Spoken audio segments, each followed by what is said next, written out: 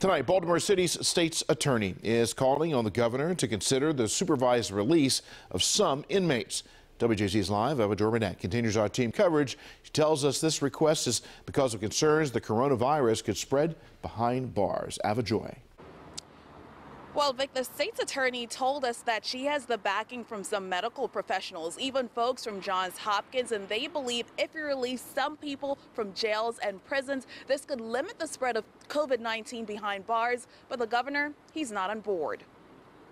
Baltimore City State's Attorney Marilyn Mosby is calling on the governor to consider releasing certain inmates in order to prevent a COVID-19 outbreak behind bars. In a letter sent to the governor this week, the state's attorney says medical professionals support her proposal. This virus is deadly and it's serious, and the public health experts have already gone on record and said that if this virus it gets into the jails, that it could become an incubator. Mosby spoke with WJZ over the phone, and she said this would only apply to people who have already been approved for parole, nonviolent offenders, older people, or those who have compromised immune systems. They would also be on supervised release. What we know about this set population is that they're not inclined to recidivate. They don't necessarily pose a public safety threat, and they're already scheduled to be released. Governor Hogan has concerns about the proposal. I said last week that right now we're trying to keep, citizens in their homes.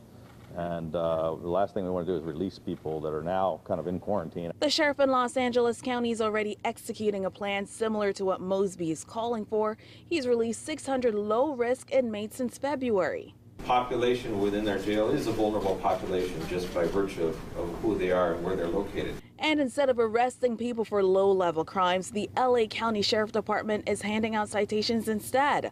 Marilyn Mosby announced a similar move last week. Her staff will drop pending charges for nonviolent crimes like minor traffic offenses or prostitution, an attempt to keep jails from getting more crowded during the pandemic.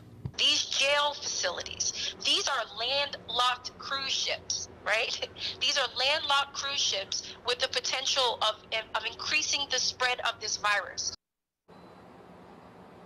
And right now, this is just a proposal. Without the governor's approval, no inmates will be released. Live tonight, Ava Burnett for WJZ.